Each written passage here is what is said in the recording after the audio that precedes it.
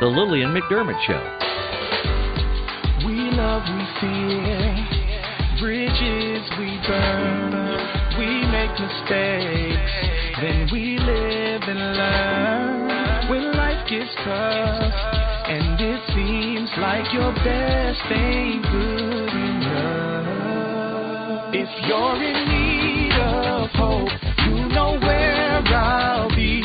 I'll be right here, right here. And when you need a friend, you can count on me. I'll be right here, waiting for you.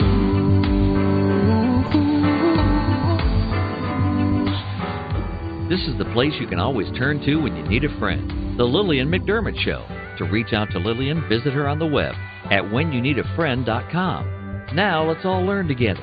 Here's Lillian McDermott.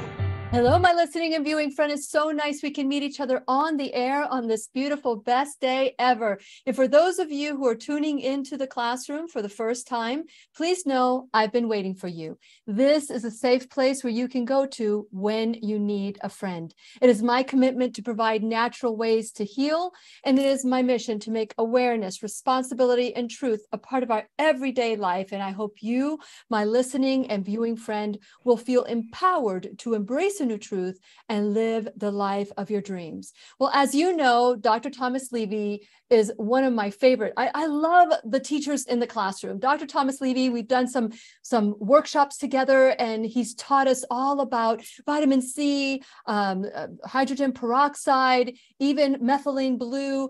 He's taught us so many things, and we've done the roadmap to health, and for practitioners, we've done optimal treatment of disease, and he has just constantly been teaching us some truths that are suppressed in the media and maybe don't cost that much money, but help our health improve in the long term.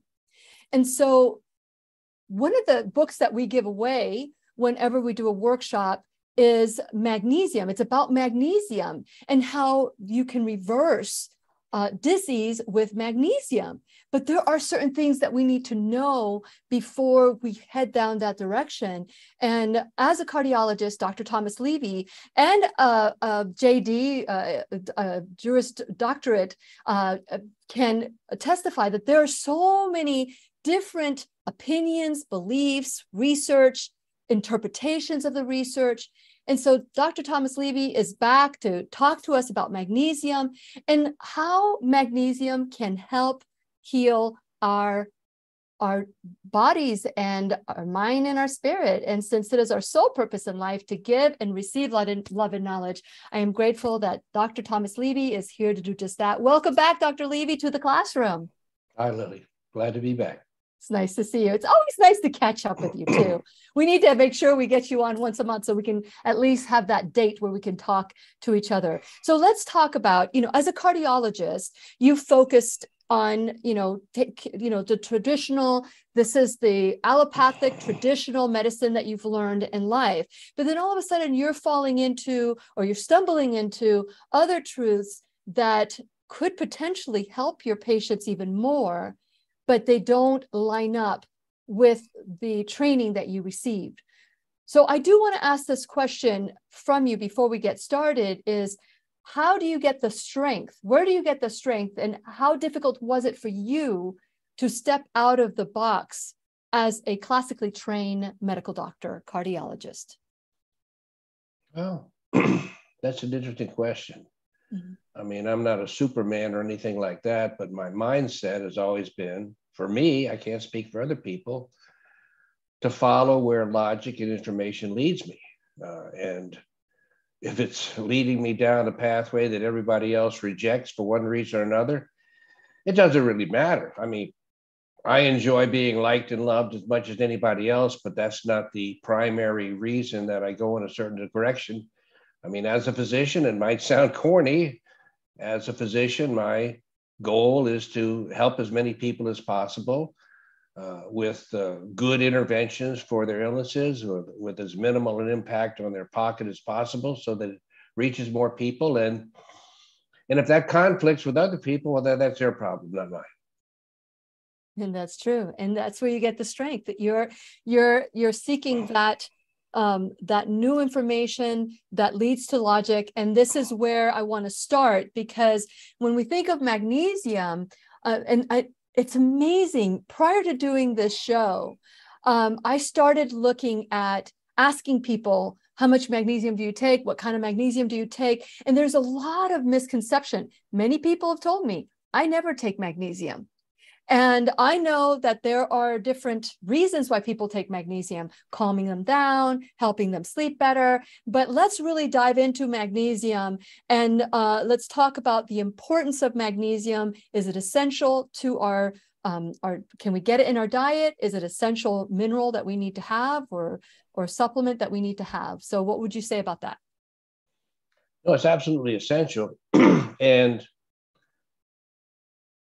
like so many other things, we've been inundated with toxins going up at an exponential rate. And for those who haven't listened in the past or are not aware, all disease is caused by oxidative stress, which is what a toxin does. A toxin only harms you to the degree that it oxidizes, takes electrons away from biomolecules. And the more it does that, the sicker you are. And the whole goal then is to, with different agents, reduce those biomolecules back to their normal function, and at the same time, identify and eliminate new toxins. So the problem is even though magnesium is not an antioxidant per se, it's probably the most essential mineral that exists to sustain a normal intracellular environment, a normal intracellular metabolism. What do I mean by that? Well, we've talked in the past about calcium and about the horrible supplementation of calcium. And again, it's a big subject, but I'll summarize it by saying that all disease, 100% of all disease, is characterized by, associated with, and caused by excessive calcium inside the cells that are affected. So whatever it is, a toxin, an infection, any disease you can imagine, the underlying pathophysiology is excessive calcium inside the cell. The higher it goes, the higher the oxidative stress. And when it gets too high, the cell either becomes malignant or simply dies. Okay. So the malignant cells have the highest oxidative stress. Now, why is all this important relative to magnesium? Magnesium is nature's natural anti-calcium agent. It directly antagonizes most of the metabolic reactions that calcium is involved with. But most importantly, it's a direct what's called calcium channel antagonist. In other words, there are portals that go across the cell membrane that selectively are used to bring calcium inside the cell. Because the calcium concentration inside the cell is infinitesimal compared to the calcium concentration outside the cell. Mm-hmm. So you're always facing needing to use up energy to keep calcium out of the cell, because the concentration gradient, if it wasn't blocked by access with these channels, would just flood the inside of the cells with calcium. So magnesium, as it turns out, is the primary what's called calcium channel blocker.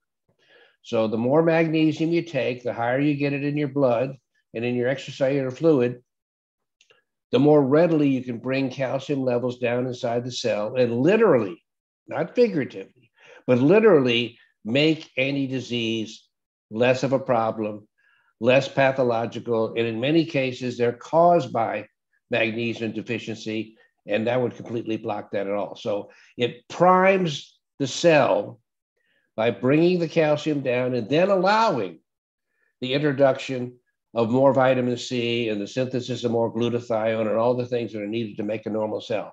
But bottom line is magnesium, and people that know about me and vitamin C and all, I got to say this, just for dramatic effect, I might add, because I would never just say there's one supplement you need and nothing else.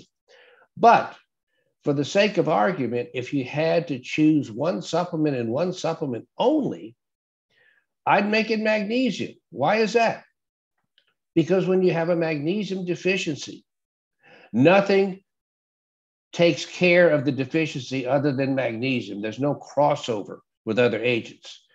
When you're depleted of vitamin C, obviously you still need lots of vitamin C, but when you're depleted of vitamin C, there are other antioxidants, if you take in large amounts, that can partially, and I emphasize partially, compensate for the lack of vitamin C.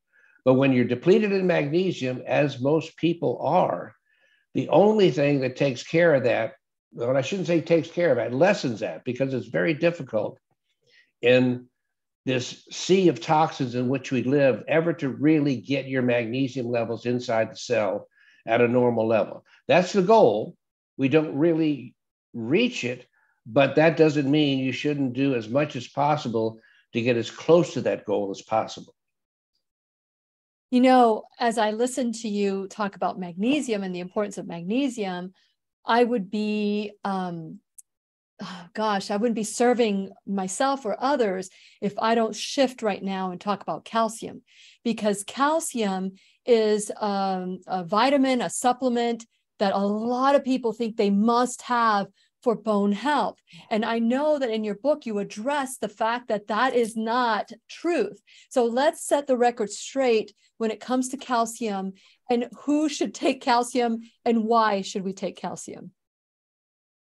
Well, the answer to the question is nobody should take calcium. That's the first answer. I knew that was your answer, but I wanted to hear you say it. Calcium, iron, and copper. And I just wrote an article on this that's going to be coming out on the Orthomolecular Medicine News Service in a few days. People can go to orthomolecular.org and sign up for that and receive it for free.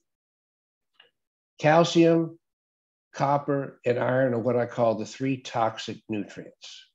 And it's not meant to be glib or to be silly, but they definitely nutrients at low levels of intake, very low levels of intake, because most of the time, all you need of those metals is to be recycled inside the body, not to have more added into it. So as it turns out, what did I just say about calcium with regard to magnesium? All pathology, 100%.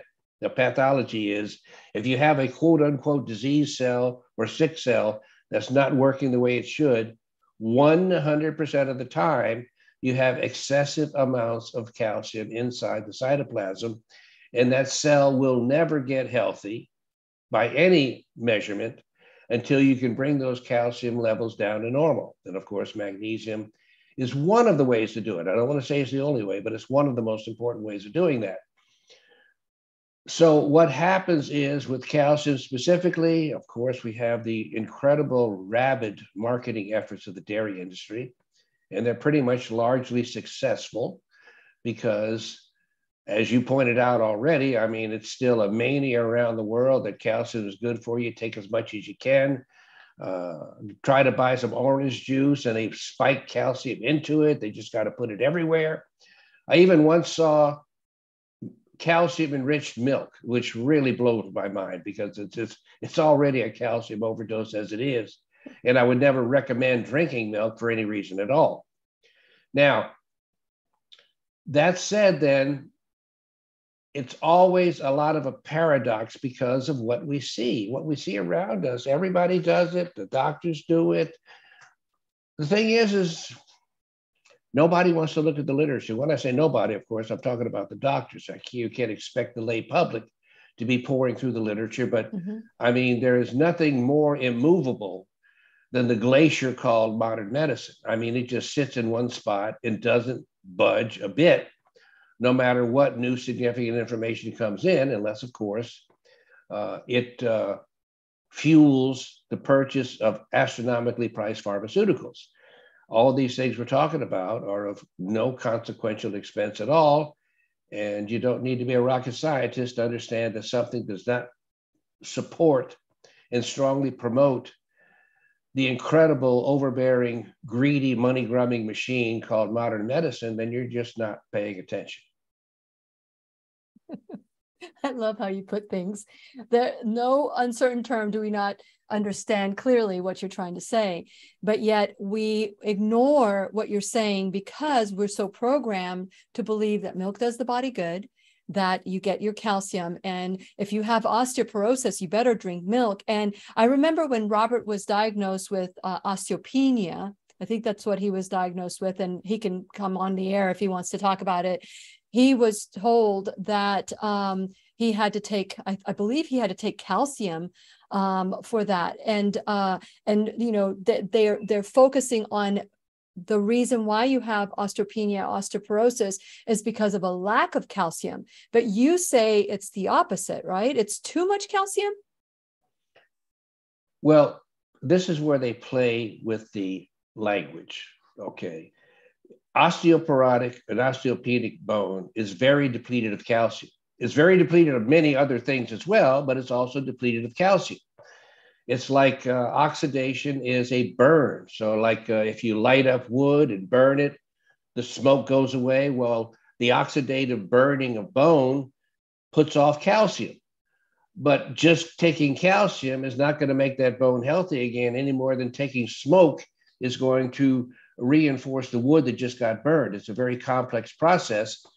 And all the taking of calcium does by itself is cause massive calcium deposition throughout the body, where you're not only not depleted of calcium, you already have an excess of calcium because your osteoporosis has been burning, if you will, and putting off calcium, some of which gets excreted in the urine and the rest that gets deposited throughout the body.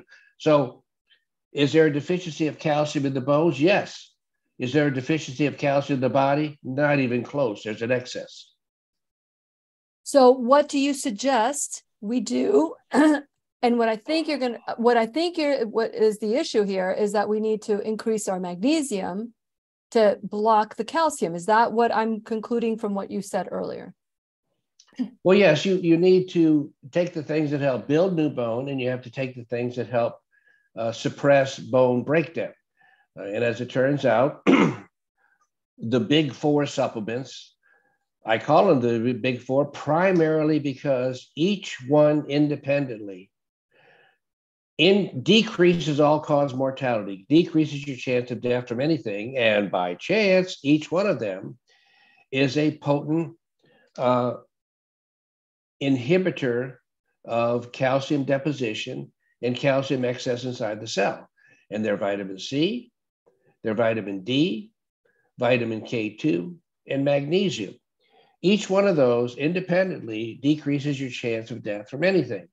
And they decrease your chance of death from anything primarily because of the beneficial effect they have on intracellular calcium metabolism and helping mobilize and redissolve calcium deposits throughout your body where you don't want them. I mean, you don't want calcium deposited anywhere in your body except inside your bones. And what will help bone growth? So what you're saying is that taking vitamin C, D, K2, and magnesium will help with bone growth, or is that just a combination that will help keep calcium out of our body? No, both. They help with bone growth. I mean, there's a number of studies, quite dramatic, that show that high doses of calcium do help rebuild new bone. Now, having said that, I want people to understand, especially the older folks and the older ladies that have already had a diagnosis of osteoporosis for some years, don't think for a second that suddenly taking everything right supplemental-wise is going to bring your bones back to where they were when you're 40 years old. That's not going to happen. The goal here is to stop the new breakdown of bone and rebuild a little bit. Okay, that's the goal. I mean, you can't undo 20, 25, 30 years of damage with a couple months or a couple years of supplementation with anything. So that's the important thing to remember. And it's also important to remember that the real criteria, especially in the case of calcium and osteoporosis, the real criteria of success is, does this decrease the incidence of fracture?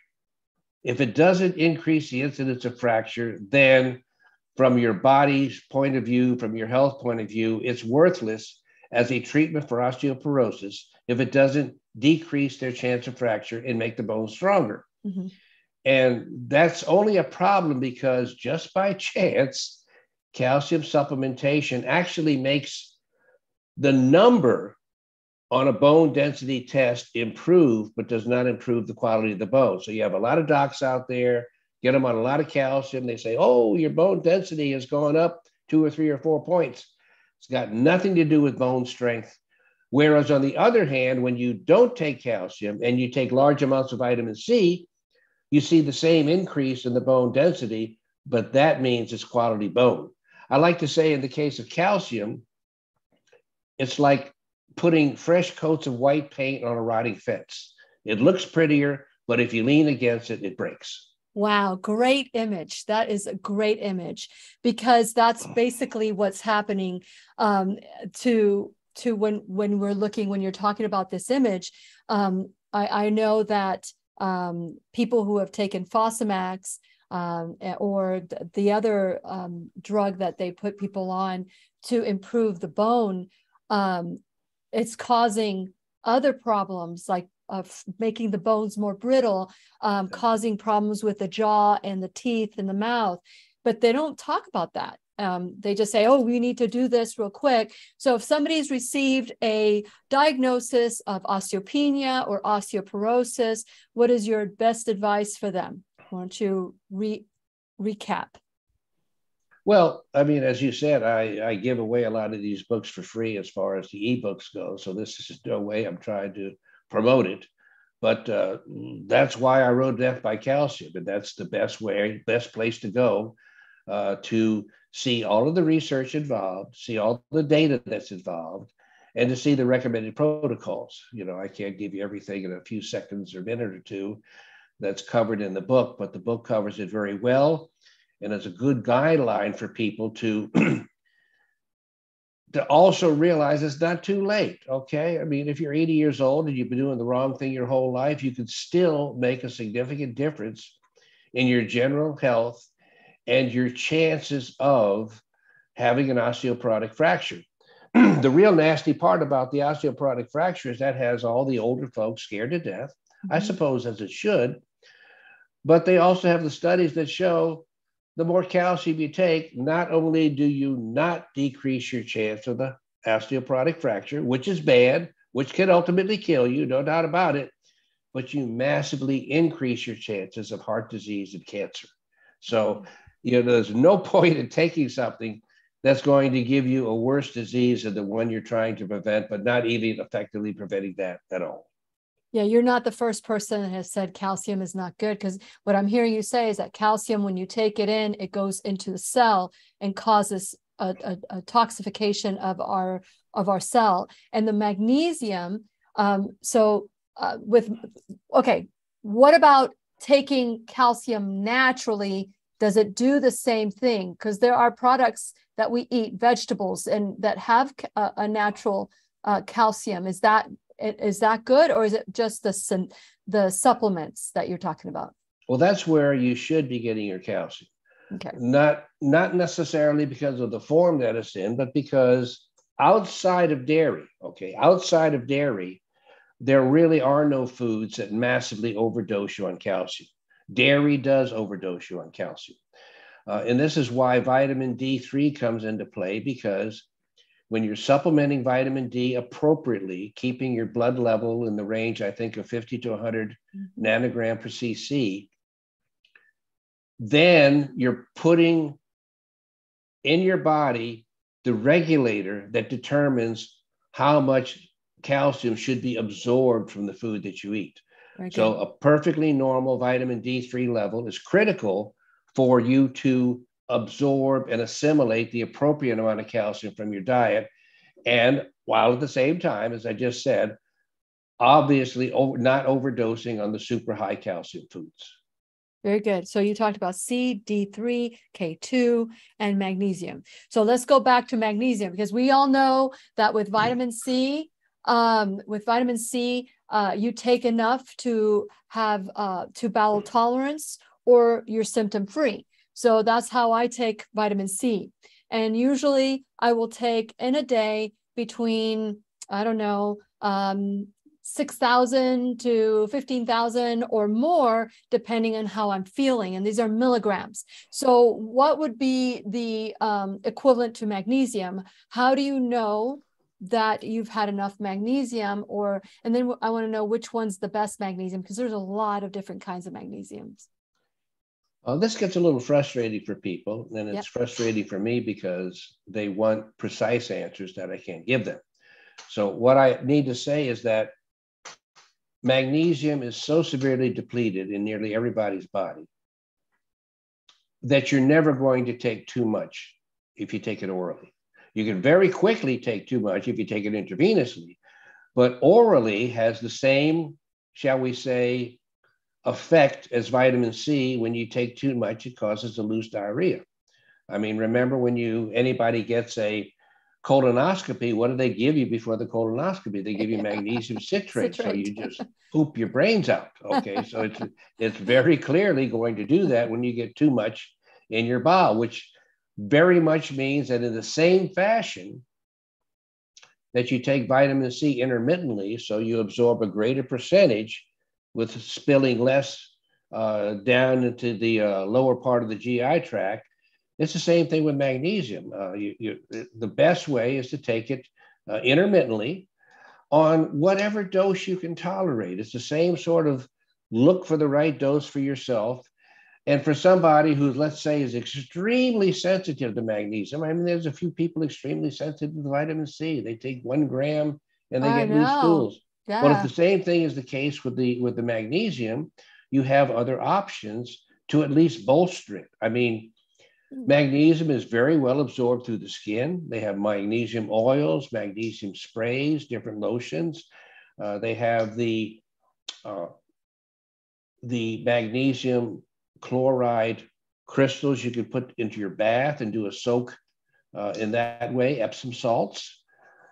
And periodically, when you ever get a chance, you take it intravenously. I mean, I like to tell people and docs that magnesium is so critical. I don't care what you're getting an IV for. Don't miss the opportunity to add magnesium to it, because so much more of that is retained by your body than by even an astronomical oral dose.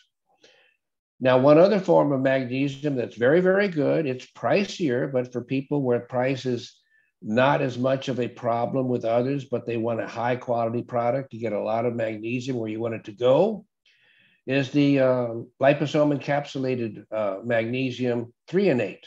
Right now, the only place that carries that, I believe, is Live-On Labs. And the true liposome encapsulation is incredibly well suited toward, just like the liposome encapsulated vitamin C, getting completely absorbed and not dumping a large amount of vitamin C or magnesium lower into the gut to cause the osmotic intake of fluid to give you the loose diarrhea. So those are your basic options there.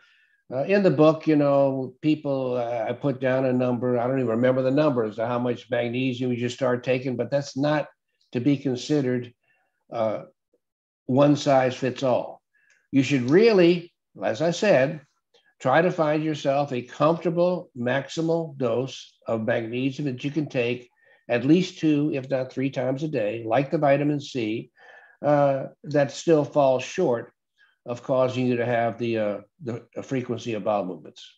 Okay, so you talk about magnesium threonate. Is that what you called it? Right. Threonate. Okay, so magnesium threonate has an ability to find what's needed, but there's about, I think I calculated maybe 11 or 12. And even when people promote the different kinds of magnesium, there's always something missing, like chelated magnesium, or there were so many aspartate magnesium. That was a new one that I had never heard of before. So when you take a different magnesium, does it fall short Does it not know? Should you take something that has a lot of different kinds of magnesium? So do you create this balance? Because I know that Dr. Lee Cowden, and I had mentioned this to you before, Dr. Lee Cowden says malate is the best magnesium that you can take. But what about chelated? What about, oxide? Or what about, tarate, glycinate? How do you know which one is right for you? Well, I'll let the lawyer part of me answer this and say it depends. Okay. And that is something that gets lost on supplementation in general. For most supplements, not all of them, is you have a compound that has a cation and an anion. It's got a positive charge part and a negative charge part. Okay. With the vitamin C, you have hydrogen ascorbate, ascorbic acid. You have sodium ascorbate, sodium positive, ascorbate negative. Calcium ascorbate, magnesium ascorbate. These are all different forms of vitamin C that deliver vitamin C very well, but you also have to deal with the fact that you're dosing a cation that's associated with it. And does that cation have any unique positive or negative factors that should be taken into consideration with your supplementation? And with all due respect to Dr. Cowden, I would never just say that there's one form of magnesium that's best for anybody. Mm-hmm. No, there's too many different factors involved. And the measure of the magnesium product, and this might seem silly at first, is not per se just how much magnesium you get inside your body until you figure out the impact of the anion. One of the things that I talk about a lot in the book, most recent book, actually, not the magnesium book, because that was before the pandemic. But since the pandemic has started, a little bit more research has shown, for example, that magnesium sulfate, which actually is the most common form of intravenous magnesium, although you can give magnesium chloride too, but magnesium sulfate in test tube circumstances with viruses increases viral replication, whereas magnesium chloride suppresses replication. So when it comes to the pandemic, I recommend magnesium chloride. Now, that's not to say that's the only form that's good for you. That's not to say, but I say, why not take something that is doing some good with the anion as well as the cation? We have a lot of examples of what the chloride does as an anti-infection agent. I mean, I think many of us have mothers and grandmothers who maybe when we were young or know of somebody, start to get a little sore throat. What do? They gargle with salt water. It's not the sodium that's helping you out, it's the chloride. Okay, so anything that bumps up the chloride is its own good independent antipathogen. In the past, back in 1938, Dr. Klenner cured 60 cases of polio with different applications of vitamin C. Well, at about the same time in France, Dr. Nouveau, using just magnesium chloride oral solution, cured virtually just as many polio cases, even some that were advanced, by taking that orally. And some of the younger babies, he had them well in 12 to 48 hours. So, look at all your information. And whenever you're dealing with any supplement, like I say, look at the anion, look at the cation. Magnesium glycinate. Glycine is an important amino acid that many people are low on. So if you think that's the case with your patient, you give them magnesium glycinate, they're getting magnesium as well as glycine. Same thing. You have to review magnesium threonate, the one that's liposome encapsulated. It's been shown to be selectively taken up or assimilated in the brain. Okay, so that's if you're dealing with somebody that's having a little more CNS problems, neurological problems, and that would be a choice for them. But the point is they all have their unique aspects, and you just can't take a non-analytical approach toward a supplement when you can take a few moments, go online, not rocket science, and just look at the different effects of the different aspects of the supplement that you're taking. Very good. Very good advice, because there is information for, this kind of magnesium does this, it's what it's known for.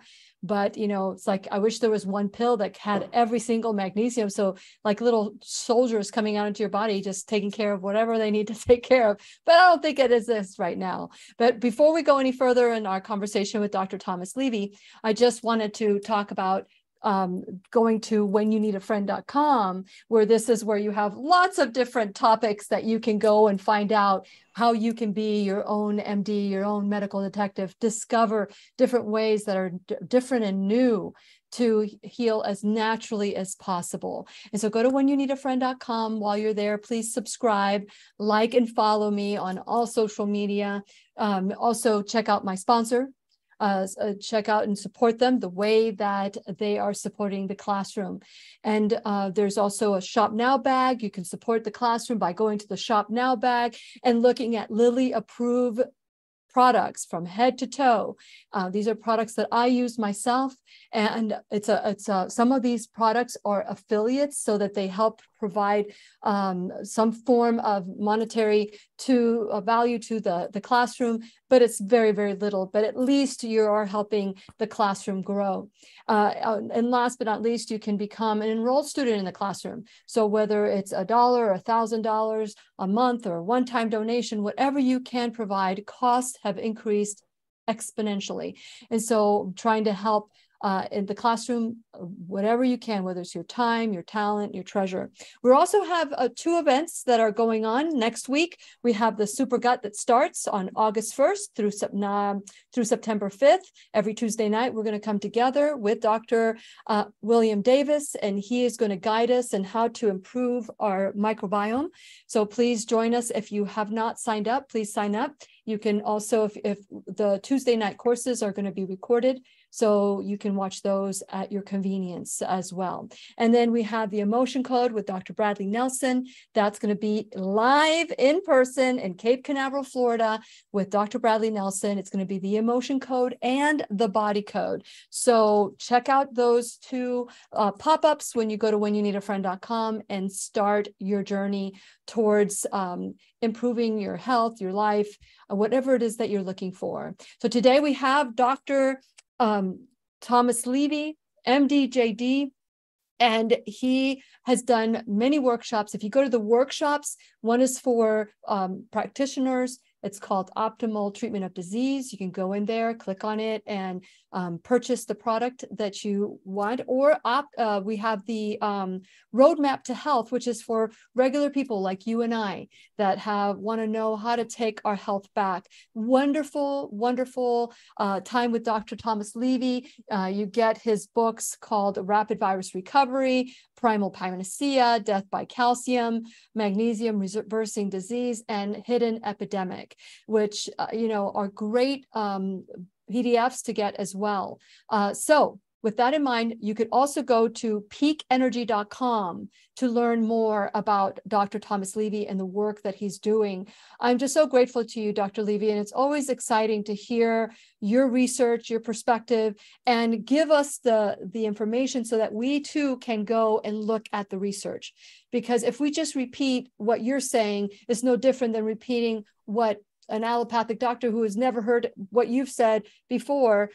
So we need to make it our own truth. And we can go to pubmed.gov. We can go to the orthomolecular newsletters that they have. There's so many different ways that you can verify some of these things that are right for you.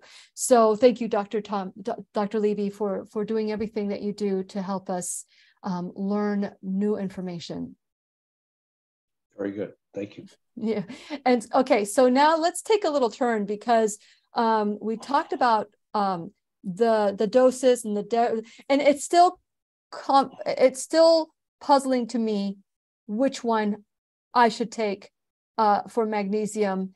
And what I'm hearing you say, that ultimately we need to decide that, but there are some that kind of replicate the other magnesiums, the threonate. 3 and 8, yes. 3 and 8, yeah. I hit the 3, the tri, 3 and 8.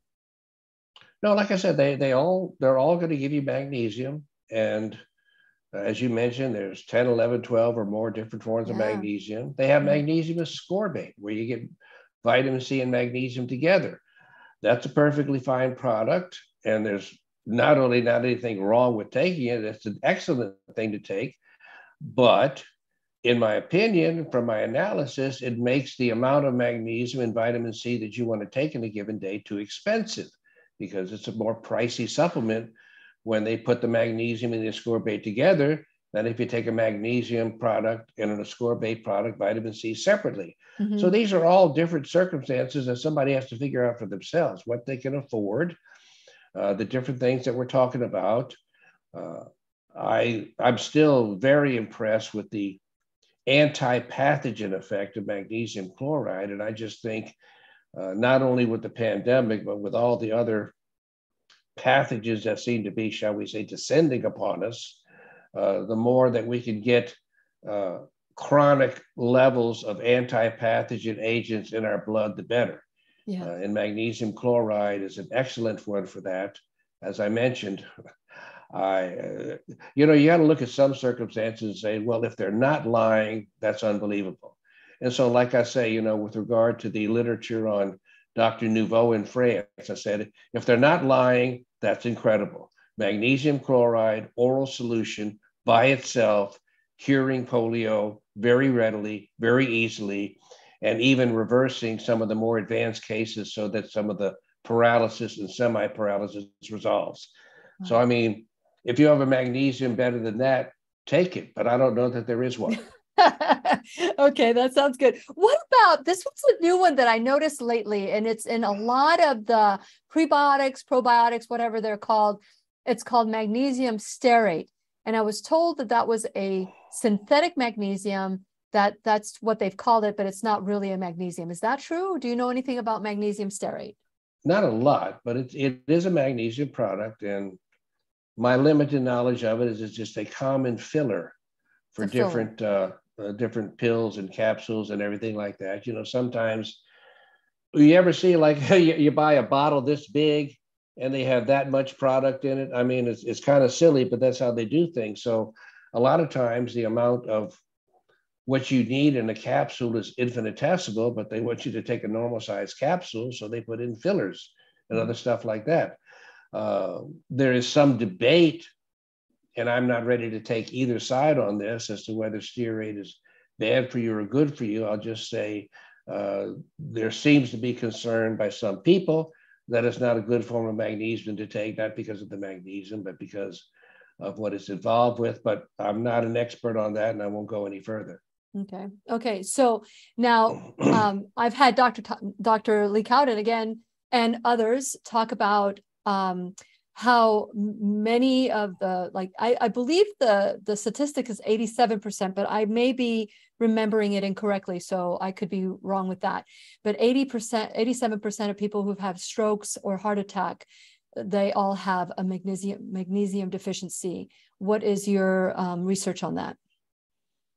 I can't imagine there's one person that has that doesn't have a magnesium deficiency. So I would say you agree. 87% is probably a low estimate, but you can't go crazy. And whenever you start saying everybody's got this or nobody's got that, you get tuned out. So very little in biology is all or nothing. Okay. But in some cases, there are things that are all or nothing in biology. You just need to know which ones they are and make sure people understanding you are not feeling that you feel the need to exaggerate something to be heard.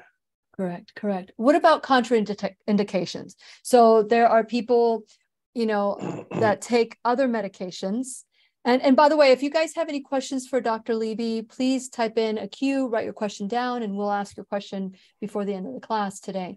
So with people taking medications, and as I was doing my research, they're talking about people they're taking antibiotics, blood pressure medication, diuretics, proton pump inhibitors, and blood sugar lowering medications. And to me, when there's a like, don't take magnesium when you're taking these drugs, take the magnesium and don't take the drugs. That's my idea. But what would you say about that? And I'm sure the lawyer side of view is going to come out too. I'm not aware of any significant contraindications of taking any particular magnesium product along with anything else. So a lot of times you can run into theoretical problems, or you find an animal study that shows this, or a test tube study that shows that. But unless I'm shown a clear clinical study where this form of magnesium antagonizes or is antagonized by another one, I don't tend to pay attention to it. Okay. So what are some of the things about magnesium that you want us to know? I know we talked about calcium, copper, and iron, and maybe we'll do our next class on that. But let's talk about magnesium and some of the things that we need to know about magnesium. And I love the fact that it's a natural calcium blocker in the cell. So are there any other things that we need to know about magnesium that does help our body? And maybe are there any negative side effects other than diarrhea that you can share? Well, the thing to remember about magnesium as a calcium channel blocker is calcium channel blocking is a primary form of a type of drug used for treat high blood pressure. So the more you prevent calcium from going into the cell, the more you make that artery flexible and able to relax and lower blood pressure. Magnesium is so effective against blood pressure that if you wanted to make a point, I'm not recommending it, obviously, you can like dial up any blood pressure that you want. I mean, you put an IV with a high enough concentration of magnesium, and you can adjust the rate so that you can just bring the blood pressure from 120 to 110 to 80 to 40 to 0. Okay, so you can definitely overdose on magnesium, cause hypotensive shock. It's not easy to get there, but just because of the fact that that's what it does pharmacologically is something to be aware of. And because of that, it also accounts for some of the most incredible other effects that magnesium has, which is covered in the book. If you look at all the literature, it would appear that your number one way to deal with a migraine headache is magnesium. Magnesium is a vasorelaxing calcium channel blocker, and it brings migraines start with vasoconstriction and then vasodilation that causes the headache. The same thing with seizures. It would appear that magnesium, properly administered, is really your number one agent for a seizure. Again, I repeat for anybody saying, well, why are they using this? Money, money, money. Okay. Show me the money. And if you can't appreciate the difference between a $2,000 pharmaceutical and 10 cents worth of magnesium, I can't go much further on that point. Yeah, that's true. Okay. So that's why it's all money. For goodness sakes, stop thinking. If you're listening to me right now, stop thinking forever, especially after this pandemic, that you think for a second the number one concern of modern medicine or your private physician is your health. You're severely deluded, except in the rarest of circumstances.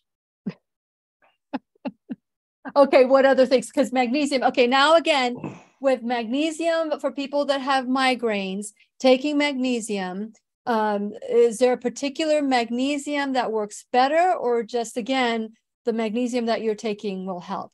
Yeah, the magnesium that you're taking, it will help. The other thing that helps a lot, and it's important to remember too, is magnesium is an incredibly potent antitoxin. Okay. And for example, not something that most people are going to have the opportunity to work with, but the best two things when somebody presents with an overdose and they're comatose, you want to get as much vitamin C on board as possible, because the vitamin C will start to reverse the damage that was done by the toxin. But just as important is to get magnesium on board. Why is that? Well, just like it prevents and treats seizures effectively, it also stabilizes neurons. Because when you have an acute overdose, much of the time, not all of the time, much of the time you have a massive increase in calcium inside different cells in your brain and in your heart. Okay. I mean, you have electrical cells in your brain, you have electrical cells in your heart. When you get the excess calcium inside the electrical cells of your heart, they're prone to extra beats and arrhythmias. And far too often, someone will die of an arrhythmia from an overdose before the vitamin C has any chance to have its effect. So getting magnesium on board quickly brings that calcium level down and causes the reduction of a measurement called the QT interval on the EKG, which is unimportant for you to understand, except for the fact that when this QT interval stays prolonged, the heart cell is highly unstable and can trigger into a fatal arrhythmia at any time. So these are the ways to treat overdoses, and it also, again, underscores the many different properties that magnesium has. What else? What else can people take magnesium for that they didn't even know they could?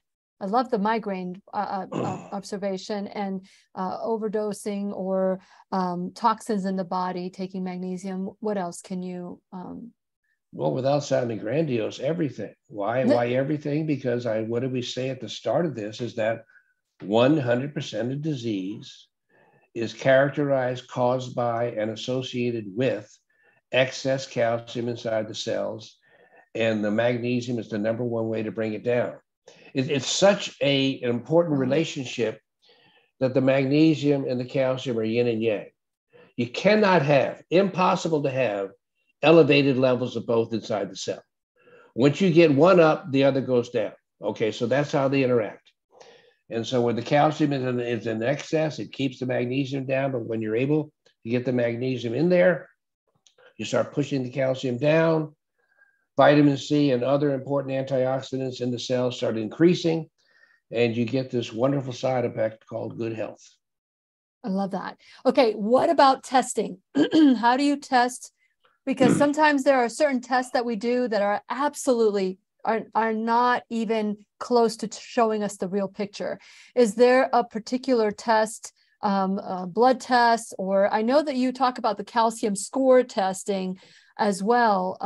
Can you talk about how that how we can learn about how much calcium is in our body from that test and how magnesium can help, and also what kind of testing blood work wise is recommended to find out your true magnesium levels?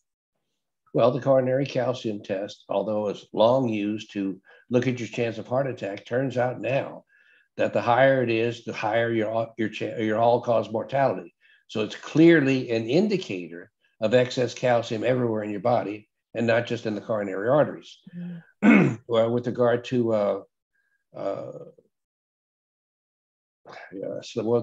testing with regard to testing, they do magnesium blood testing, and it's important to realize though that the normal level is not normal. Okay. What is significant is if you do a magnesium test on your blood and it's low, you have massively low levels of magnesium in your body, because only about 1% of the magnesium in your body is in the blood. The rest is inside the cells, and of the cells, 95% of it is in the mitochondria. So you need massive amounts of magnesium to gradually go against that gradient and build things up. So you only know that you're massively depleted if it comes back low. If it comes back normal, you still need magnesium. You're just not as in drastic need of it as possible. And what is the name of the test? For some people who absolutely feel they got to know, or the doctors want to know, they have something called the EXA test, EXATEST.com. And this actually takes cells with a swab from inside your mouth and literally looks at the intracellular concentration of magnesium, which has been found to be very reflective of the magnesium found on muscle biopsies, which is sort of the gold standard. But for the most part, I don't really see the need to do that. But if, like I say, there's some reason that your doctor just has to know how close you are to normalcy, that would be the test to do. Very good. Okay. So, I don't, sometimes there's like serum tests and there's like regular blood tests. And so I'm glad that we discussed this today. You are amazing, Dr. Levy. I hope that people will start looking at magnesium in their body and taking magnesium supplements or in their foods. There's lots of foods that have magnesium, and then you can supplement that. So thank you so much for making us aware of this. And next time we come up, we're going to be talking about calcium, copper, and iron. And please remember, we'll be right here waiting for you worldwide at whenyouneedafriend.com. This is Lillian McDermott and Dr. Thomas Levy wishing you love, peace, joy, and unexpected abundance. Make it the best day ever. Good job. Go to peakenergy.com to learn more about Dr. Levy. The opinions and advice expressed on the Lillian McDermott radio show are intended for the individual callers and guests on the program and are presented to our wider audience solely for general educational purposes. Please act responsibly and consult personally with your own medical, psychological, or nutritional expert before taking any steps to improve your life. Thank you, Dr. Levy. Thank you, everybody, for watching. We'll